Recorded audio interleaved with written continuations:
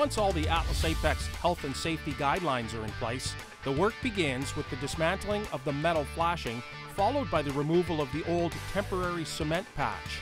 Then, once all the old gravel is scraped away, the perimeter of the curb is cut, the curb is then pried up and out, and it's removed. The rooftop void is covered up and secured using industry-standard structural decking. Vapor barrier is adhered to the decking, the cavity completely covered.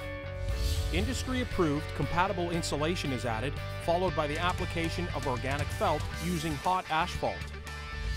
And then, once the top pour is applied, new pea gravel is spread evenly on top, leaving a clean, worry-free curb removal repair courtesy of the professionals at Atlas Apex Roofing.